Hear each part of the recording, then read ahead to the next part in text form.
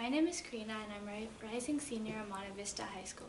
My starter project is a motion detector and I'm going to first demo how it works.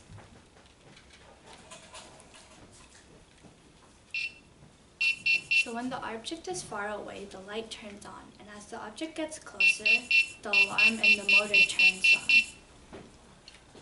So how this works is that the sensor tells the Arduino where the object is. If the object is far away, the sensor tells the Arduino, which then tells the light. Then as the object gets closer, the sensor tells the Arduino, and the Arduino tells the motor and the alarm. What I learned about this project is how to use an Arduino and how to code it. One major difficulty I had during this project is that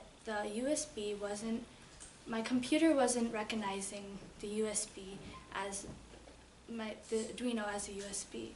And so what I had to do is download a driver.